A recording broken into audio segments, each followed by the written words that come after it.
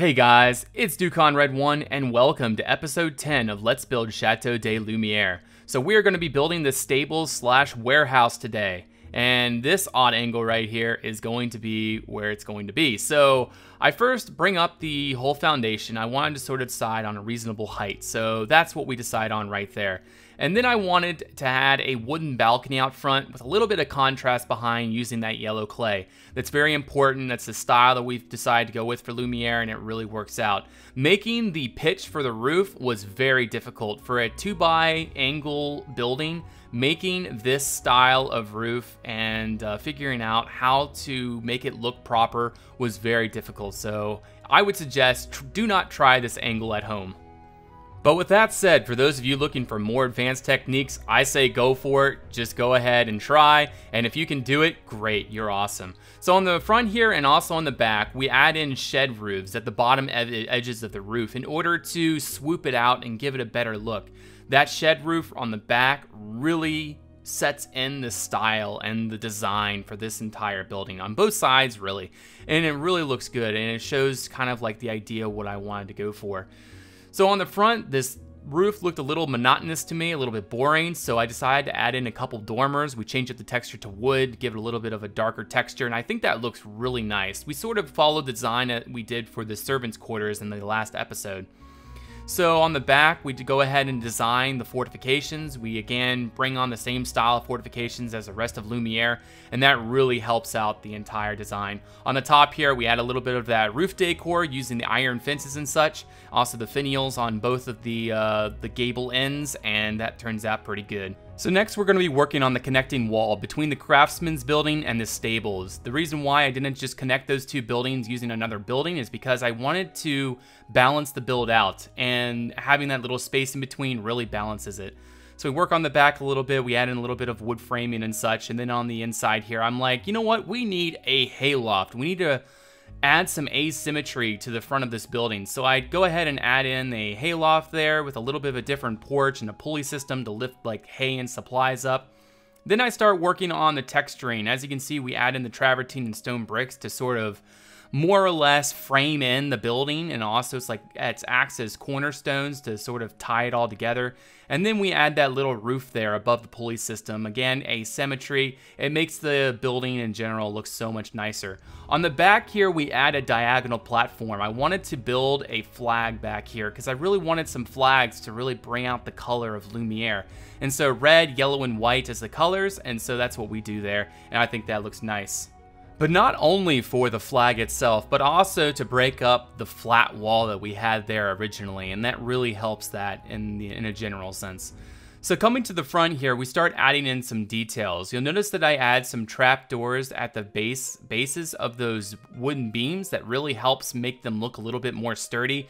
Maybe that'll help you guys later in your builds as well, as adding some trapdoors at the bottom of your beams or pillars and such. On the side here, I decided to add in a couple windows. Maybe somebody lives in the top section of this building. It sort of looks like that. So maybe there's going to be 3 levels in here at some point. We'll see what happens. And then on the back, we add in a couple of arched windows to sort of provide some air cross draft to get the air flowing, because I imagine inside would be fairly stinky with all the horse dung and stuff like that. It really needs to be aired out, and so that's why you try to add a cross draft. So right here, I decide I want to build a stairway leading up to the side of the balcony. The reason for that to be is because I don't, to not take up so much space on the inside, I decide just to build it on the outside. That way we don't, take up any unnecessary space on the inside. Pretty self-explanatory. So at this point, I decide I want to try to add in more flags across Lumiere. I want to add one on each corner and then one in the middle on the top of the bell tower. As you can see, we have 3 on each corner, or we have 3 on the corners, and we'll add the other one on the back once we get the building finished. But right now, that gives you a pretty good idea. Also, I wanted to break up, again, the flat of that roof and add in a couple little more air vents slash dormers at the top. We had a little bit of detail down here, some hay, some of that yellow carpet, things like that. Really brings the detail in. So that's pretty much the finished product of the exterior of this building. We're not really going to detail this side because you're not going to be able to see that once we build this round tower and the Lord's residence and such. That's all going to be pretty much invisible as we continue the build. And then over here, we just finish off by manipulating that terrain and making it work up into the wall. Okay, well there we have it, guys. This is the stables slash warehouse for Lumiere. I really like how this turned out. It really works for the intended style and everything. I would definitely suggest not building in an angle of these, you know, the 2 angle like this. This is really difficult to figure out, especially the roof up here. I was really confused. So anyways, I had to do a 2x at the top and all that good stuff. But in the end, I think it turned out pretty good. It looks like a pretty natural building. Looks like it's supposed to be built there. It looks pretty straight. And I think it works. That little bit of contrast on the back with the yellow clay, that was really necessary. If we didn't have that, if we said had the white or something like that, it wouldn't have looked near as good as it does now. But I really like how that turned out and everything. So this is like a little parapets up here where they can shoot arrows down on the enemies on the back. There are a little bit of design flaws, like this right here. These windows, they look good, but they're facing out. It's kind of like this window right here facing out, but I mean, for the most part, I like that. And then like these right here are little vents for the stink from the stables on the inside to get out. That's the idea with those. I love those. And then this little bit back here, the idea with that is it was just sort of a flat face on the back and it needed something. So I decided to build a diagonal platform pretty much there. And then I used that for a flag. And you'll see that we have flags on each corner now. We're gonna have a flag back on that corner as well once we get to that. So the idea is there's gonna be 5 flags here, 4 on each corner, 1 on each corner, should I say, and then 1 in the middle on the top of the tower. So that really helps. Like, just look at these views.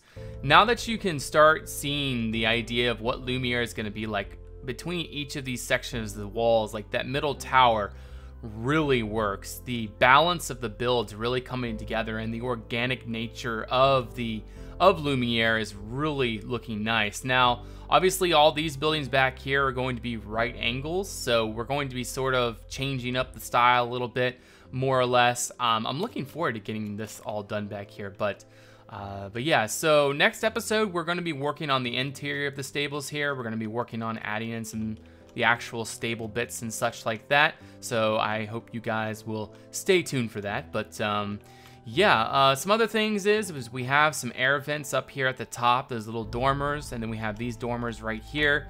Again, air vents, because this is probably going to be just like storage and hayloft stuff up here. If I can get through there. But anyways, all this is going to be storage in here and stuff like that. So hopefully that'll turn out pretty nice.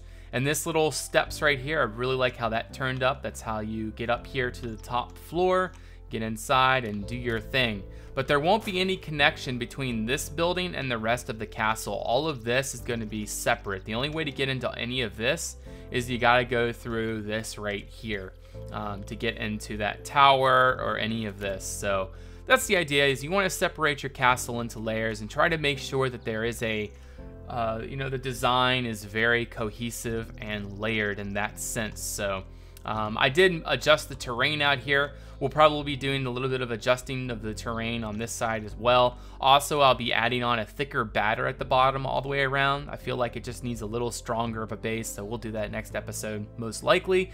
And so yeah, that's about that. I don't think there's really anything else to show.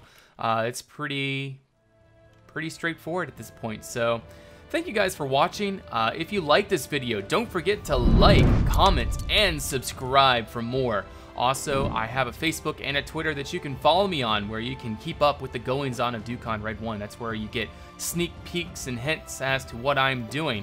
Also, I have a Patreon if any of you would like to support me monetarily and the benefits that that provides. So thank you so much for watching, guys. I'll see you on the next episode. Till then, bye-bye.